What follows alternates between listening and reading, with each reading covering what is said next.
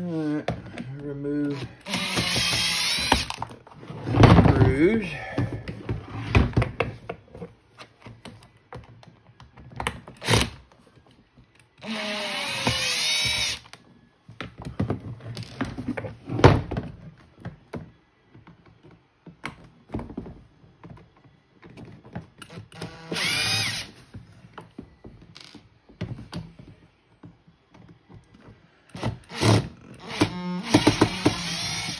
I think that was in there.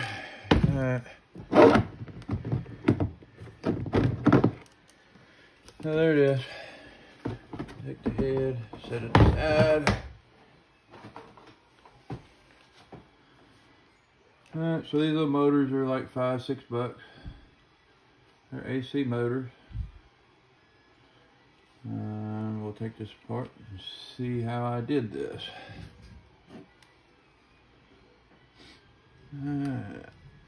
We got one holding it onto the shaft. I have one holding the insides in. Well, it doesn't hold it in, but it acts as a stop. That's got to come out. So now we come loose. This is basically it. Got a thrust washer on the top.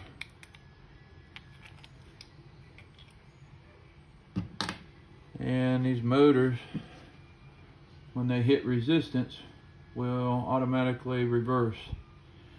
So what I did was I designed this piece here with stops about 270 degrees, I'm guessing.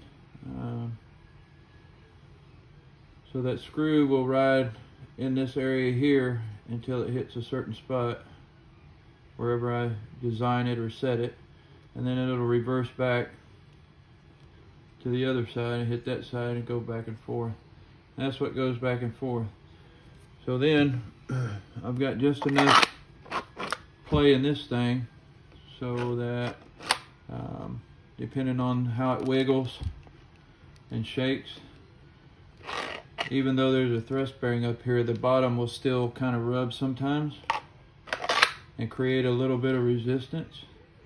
So that gives you, it'll read that from time to time and it'll flip back the other direction. So you get the random effect per se, depending on if this thing, how bad this thing's shaking around up there or whatever.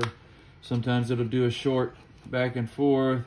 Sometimes it'll do the full length, and just kind of hit and miss. And I actually just glued this inside.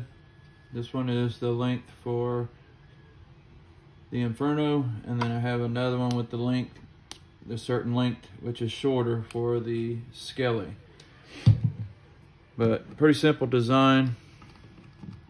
Doesn't take a whole lot. And that's pretty much it. Put your screw back in the shaft, put your screw back in on the back, and put it back in the Skelly. It's good to go. Easy on, easy off. And that's how I made that one. Pretty simple.